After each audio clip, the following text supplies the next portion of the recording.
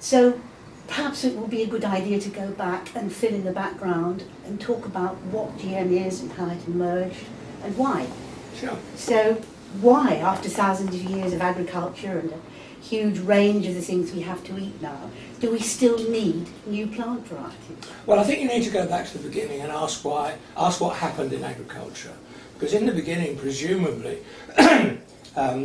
people were hunter-gatherers, and then somebody got the bright idea that you don't need to go and gather, you could actually plant the stuff near to home and so on. So no doubt they planted different varieties of the plants they found around, and then no doubt, I mean nobody actually knows this for sure, but no doubt in the course of time they realised that they were getting new ones.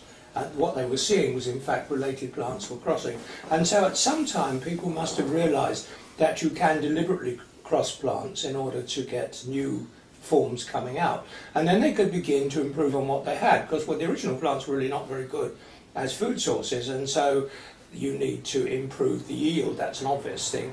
One of the clear things you need to do with cereals is to stop the seed pods shattering too early, so that the seeds, you don't want the seeds scattered on the ground, you want them left on the plant till you're ready to take them off. And all of those sorts of things. Many wild plants are poisonous, and people had to learn how to breed the poison out of them or reduce the poison. Some of them still are actually, and people have therefore to use appropriate techniques to deal with it. All those sorts of things, as well as tastes, dealing with climate differences, wanting to grow a plant in an area where it's not native, you need to modify it and so on. So over the course of thousands of years people have done a lot of that, and we still do it because new diseases arise and farmers have to be therefore able to cope with that. We are having climatic conditions. We do want to spread the growth of crops into areas where particular ones haven't been grown before, and the climatic conditions are different, or the soil condition, or whatever it is. And so you need to modify them in various ways, and that's what the plant breeders do.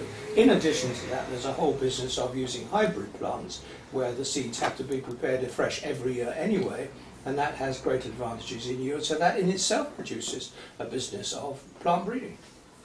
So what is genetic modification then, and how is it different from conventional plant breeding? Well, all changes in plants imply genetic change. When you do something which wasn't there before, when you cross and you confer a property on a plant which wasn't there before, you've done something which we now understand is the movement of a gene from the donor to the recipient, or whatever it happens to be. And this has been done over the millennia. Probably, people guess, up to 10,000 years, something like that. Blindly, people knew that they could do it, but of course they had no idea what it was that they were doing. It's only in the last 100 years or so that people begin to get some sense of what's actually going on, and only in the last 30, 40, 50 years that you could begin to put much detail into it. So it's been going on all the time, but it's been done blind.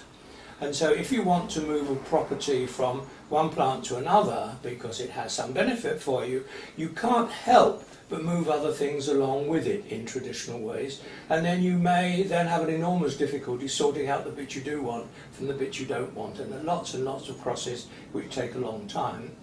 So one thing is that it takes a long time and you can't control it. The other thing is you're very limited to transferring properties only from plants which are related to one another sufficiently closely that they will accept pollen from a donor.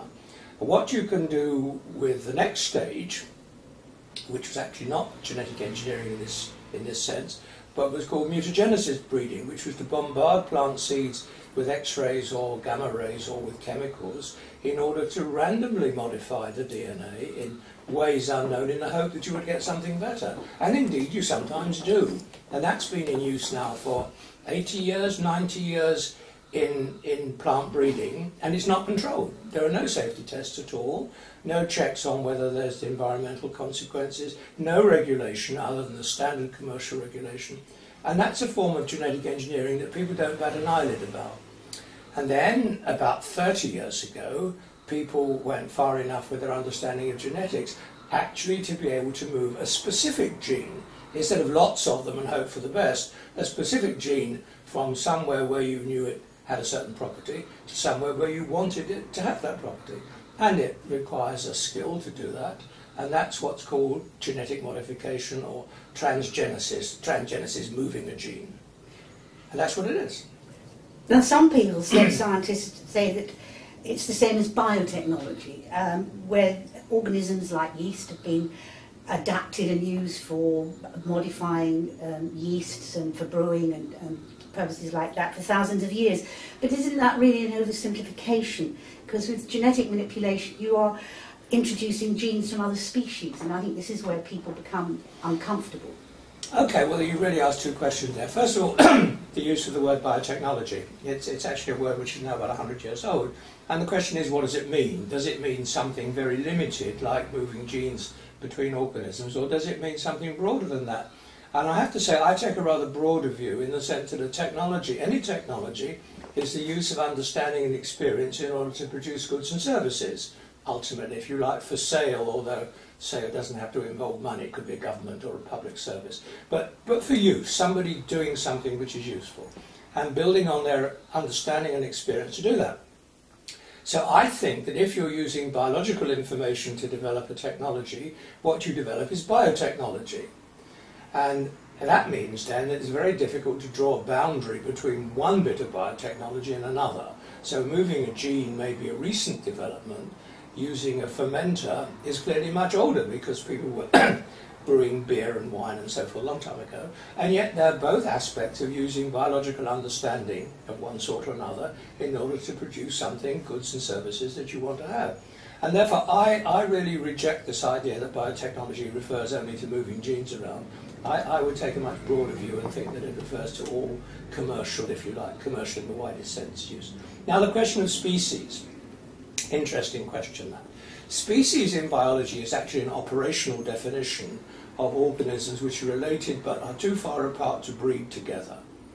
So it happens at a point in history during the development of a particular strain where there's a bifurcation of the lines, and for one reason or another they're no longer to breed. Let me give you a very simple and graphic example. There was a BBC series a couple of years ago about the Congo River, and as the Congo River gets down towards the sea, it gets wider. Upriver, where the river is still narrow enough for them to communicate, live a species of monkey or gorilla or something like that.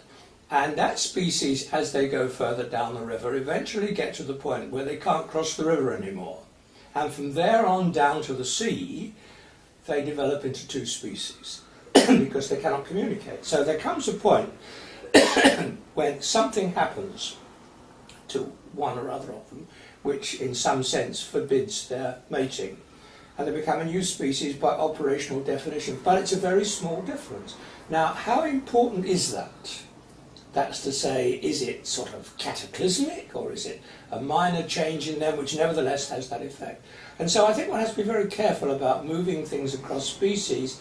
Does it matter that it is a species you're moving across? I think it's all right with small variations like that. I think what people are concerned with is putting a gene from, for instance, a jellyfish into a plant. And this is the sort of thing that has worried people about GM engineering. I can imagine it does indeed worry people, and I think it derives from perhaps they don't understand too well what a gene is. A gene is a piece of information, and you can move the information from one place to another, assuming it will work in the recipient place and produce for you what you want. It's like taking a word out of a book and putting it somewhere else. If the word means the same thing, then you can move it. If it means something else, then you can't. And so when you move a gene, a gene from a fish does not carry a little flag saying I'm a fish. It's a piece of information which in that case happens to come from a fish. But you have to remember that closely related organisms share an enormous number of genes. So we share 98% of our genes with chimpanzees, and I can't remember the numbers, 95 with pigs, 90 with mice, 30% with bananas. Now, I don't feel I look like a banana, and yet I share a considerable number of my genes in principle with bananas. And so how foreign would it therefore be if, for some reason, a banana gene got into me? It might even be one of my own genes. I think you have to be very careful with this species and foreignness argument. Fine. So when was GM technology first developed in that case? Well, in what is now called GM technology in the 70s. people first began to get a clear understanding of what genetic information looked like in the 1950s, and it took about 20 years before the understanding developed enough so that one could see how they worked and how the information really was coded in some detail. And then people began to develop ideas and methods for moving them around from a donor to a recipient. So what were they originally looking at and to discover that? I don't remember what they were looking at, but one of the clues was that there is an organism called agrobacterium which causes a gall, a lump to develop on the stems of plants that it infects, and the understanding that the bacterium does it by injecting its DNA into the plant, and that bacterial DNA, when in the plant, then produces this effect. So people understood that it was possible to get DNA transfer between species, and by that time people could already manipulate bacterial DNA, and I think the realization was that then you could then use this system in order to convey genes of choice into recipients of choice. So why is it now argued that it's essential to safeguard world's food supplies? Because we've got the conventional technology, for instance, that used by Norman Borlaug about 50 years ago to produce the dwarfing characteristics in wheat, and this produced a huge increase in crop production. Surely there are other developments in that area which could be just as productive. Well, there may well be, indeed. I think the problem is twofold. One of them is that when you're crossing between related plants, you are limited to what the genes in that particular gene pool may be. And if there is not in that gene pool something that you actually want, then you can't get it. You can cross until doomsday, but if it's not there, it won't appear. And so for some properties, you actually have to go outside that gene pool into wherever it is that it exists and find ways of bringing it in.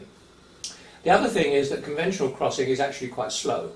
You depend on the plant growing, and so it takes seasons in order to do this. Whereas with doing it by transgenesis, by genetic modification, you can do a lot of it in the lab very quickly because you're working with only single cells or parts of a plant which you grow in small dishes, so you don't have to wait the whole growing seasons. It's only later on when you test the test the resultant plants that you actually need to grow them up full and see whether what you've done is what you think it's going to be.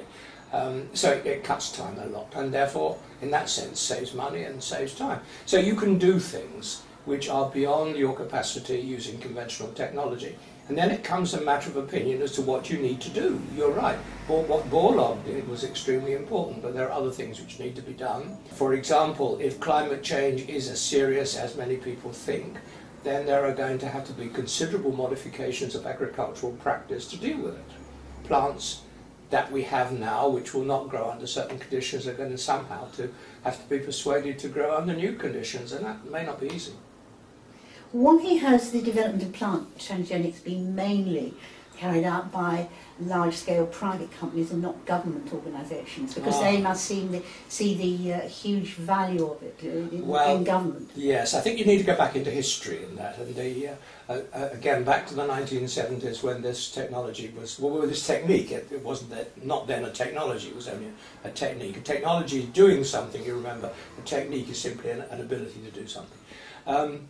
The technique was invented in the 1970s. If you cast your mind back to the 1970s, it was the time of the oil crises. You remember the Israeli-Egyptian war, the oil price doubled, then it doubled again, then there was a revolution in Iran and so forth, and the oil price went through the roof. It was a time of rapid inflation, and governments cut back. Now, you know what happens when government cut back. They cut back on fundamental research as being one of the first and softest targets. So at this most exciting time in biology, since Darwin, governments were cutting back, and the private sector realised the potential benefits. So the medical aspects were picked up by the pharmaceutical companies, or perhaps even more so by the startups, the small biotech startups, and the agricultural aspects were picked up by the seed breeders, who also, some of whom also chemical companies. Now, one of the things that influenced them was Rachel Carlson and Silent Spring, which had developed an atmosphere of being anti-chemical. I mean, I'm putting it very generally. People were looking for ways in which they could reduce the amount of chemicals which were sprayed around one way or another. People were looking for biological solutions to these ongoing problems of controlling weeds and controlling pests, and the ideas then arose that you might be able to do it usefully in this sort of way. And so some companies, one in particular, was very keen to move from being a chemical company to being a biological company, and they were really the pioneers in starting this. And they were Monsanto. Yeah. So Monsanto, I think now is to quite a small degree, I don't have the number, 10 or 20% only a chemical company, whereas before this it was 100% a chemical company, and they made the conscious decision that they ought to go in this direction, and that's what they did. But wasn't this because they also had a chemical which would work very well? Oh yes, I mean, glyphosate was a chemical which worked very well with monoculture. Yes, indeed. Yeah, they saw it was part of their business strategy and their business interest to do it. Sure. And so it's only a very small number of multinationals who can really afford. Well, you see, investment. Well, indeed, in the beginning, of course, nobody knew whether it would work, and secondly, nobody knew whether it would be acceptable, and nobody knew how much it was going to cost, and it could cost a lot. I mean, they just weren't in a position to decide. So it was really only people with deep pockets who had a hope of getting anywhere with this. So it required big companies. And as soon as the opposition began to develop, then any thoughts that small companies may have had to get into the game were really completely squashed, because the cost of going forward in terms of paying for the development costs and getting through the regulatory procedures was so high that small companies couldn't cope with it. So it was very different from the medical field, where a small company gets an idea, develops it for a bit, and then is bought out or merges with, or whatever, with a larger company that has the resources to go through the development and the marketing. So it's the agricultural use of GM has remained stuck, largely, not entirely, in the Western world, in the hands of a relatively small number of private companies, a situation which is exacerbated by the opposition. The more opposition there is, the more this happens. And those people who complain about it being concentrated in the hands of large companies have got largely themselves to blame for it. And that's also because in Western countries, governments do not develop products for sale. Governments sponsor research, and in fact our and other Western governments do exactly that. And so UK and the other Europeans work on these topics in the lab, but they're not really allowed or encouraged to work on them in the field or towards the market.